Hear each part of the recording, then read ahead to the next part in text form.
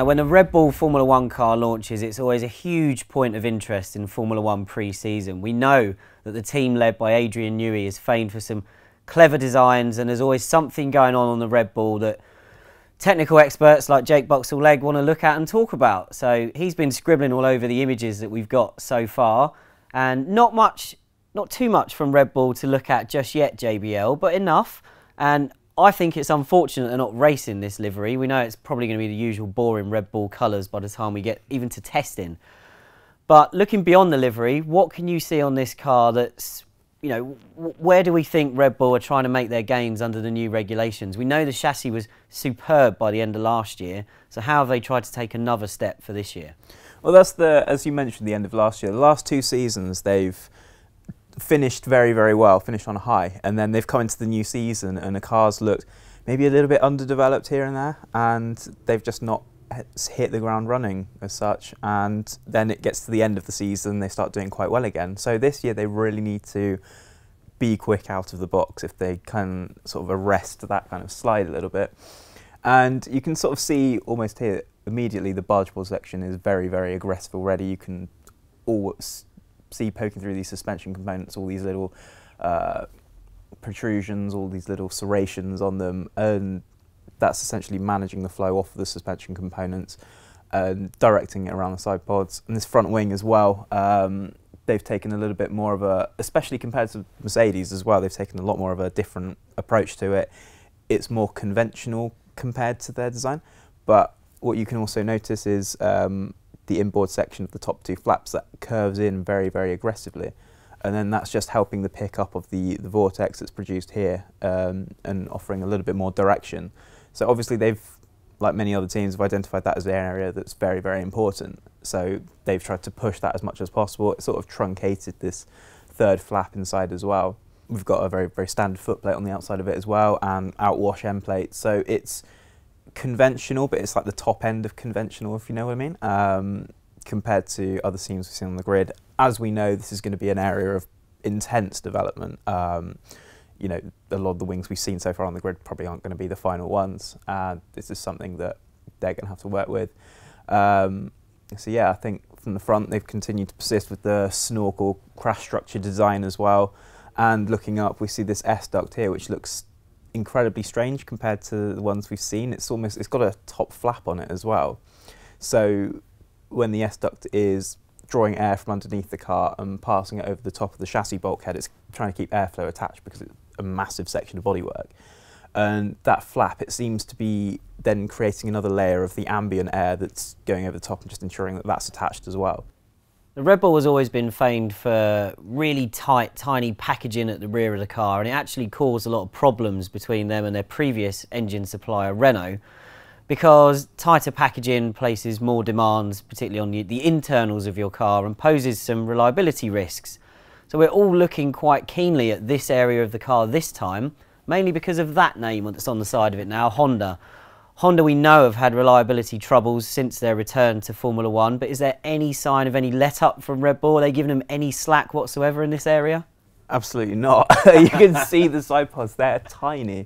And this inlet as well is absolutely, you could barely put a letter through that, I think. You really struggle. It's the smallest we've seen on the grid by some margin. Of course, like other teams, they're using a larger intake at the top just to ensure that the engine's got the right air passing into it, it's cooling of the other ancillary components as well. But this suggests that Red Bull and Honda have found something that ensures that they're able to run at extremely tight bodywork, extremely low cooling. And ironically enough, that's something that McLaren wanted when they started the relationship with Honda in 2015, and this seems to be something that Red Bull have got. Now, obviously, we don't know whether this is going to be the case that this all works and it's all hunky-dory or not, but this is such a statement of intent from Red Bull. It's like again, it's another example of the Ferrari pioneered high inlet using the crash structures as aerodynamic devices. But Red Bull have just taken that to a complete extreme, haven't they? Now this image does give us a slightly better angle on some of the bits you were talking about previously, such as the barge boards, and obviously it's our first glimpse at around the rear wing and the rear suspension, and a clear image actually with the floor. So what else do you make out from what we can see on this somewhat disguised design? Yeah, definitely. Again, you can see these serrations here, and that's just offering a lot more control when trying to bring airflow around the sort of chassis flanks and around the very, very tight side pods. There's also this very, very large, almost boomerang kind of element here. And that's doing quite a lot of things. It's conditioning air before it gets to those serrations. It's also ensuring that there's a clear flow of air just being tidied up before it goes around the side pods. And it's also a mounting point for these side pod barge boards as well. Like a lot of teams as well, the mirrors are double mounted for some reason. There seems to be a trend where the mirrors are being mounted very far outboard now. Well, they've been moved for this year, haven't they? Yeah. And I think it's part of the rear wing being raised is to try and create some better visibility. It's well known, isn't it, that if Formula One designers could take the mirrors off, they would do it in a heartbeat. And we know that previously, when this wasn't as well regulated, we ended up with mirrors out here and they're dangling around and they're no use to the drivers whatsoever. But they're now being treated more and more like an aerodynamic device, aren't they? Yeah, definitely. And again, they're sort of double mounted, so it plays into perhaps working some of the airflow just before it gets to the inlet, also tying into the crash structures used for aerodynamic purposes as well. And Red Bull have taken it to a little bit of an extreme, almost developing a bit of a shroud around the mirror, much like in the same way that Ferrari did last year. And then, as you say, moving on to the rear wing, there's a slight sort of strake there. It seems to be a one-piece design, which is a little bit more interesting than some of the other designs we've seen, which are a bit more radical. There's only one wing mount that ties into the DRS actuator as well. From that perspective, it seems quite simple compared to some of the other teams we've seen on the grid, but again, this is another area for development, and I highly doubt that that's the final package. We've got one wing mount, as you talk about, and that means there's no monkey seat. We've seen a lot of the other teams sneaking in a tiny monkey seat there. Red Bull, during its Renault era, was famed for trying to produce low drag cars to kind of compensate for the lack of power. Would the simplicity at that end of the car suggest that they're still working towards that with Honda, certainly at the beginning of the relationship? Well, it seems so, doesn't it? As you say, Red Bull have operated on a very low drag ethos, and having extra aerodynamic devices kind of sullies that almost. They're still, even if you have a T-wing or two at the back, that's going to be producing some kind of drag, and that's kind of an excess that Red Bull don't really want. And as you can see as well, the floor, perhaps it's not the final finished one, but that one seems quite simple as well. There's a lot less slots and things like that. Tiny little cuts ahead of the rear tyre just to ensure that the wake is as reduced as possible, and then that's also reducing drag as well. So it all adds up to another low drag design from Red Bull. We know that Honda probably still don't have the legs on Ferrari and Mercedes, or maybe even Renault, we're not entirely sure at this point, but there's still a slight power shortfall, so everything that Red Bull can get out of it, that's what they'll do. Brilliant. Those are JBL's thoughts, and now it's over to our technical illustrator, Giorgio Piola, to find out what he makes of the Red Bull RB15. New Red Bull is for sure the car that we will see at the testing in Barcelona as Mercedes, and it's again a very interesting car. It was already some years that Red Bull was not doing something quite radical like this car, and it's very interesting in the few pictures that we got. The wing quite interesting, a little step between the central section and the central neutral section and the rest of the wing.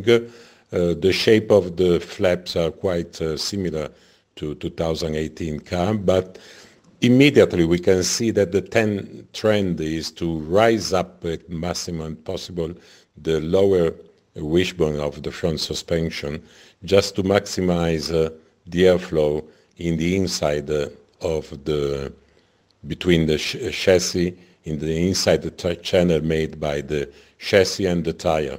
And the side pods, the big undercut, and different from everybody else, the barge board, they kept the long V-shaped horn, horizontal horn that connected nearly all the barge board till to the side pods.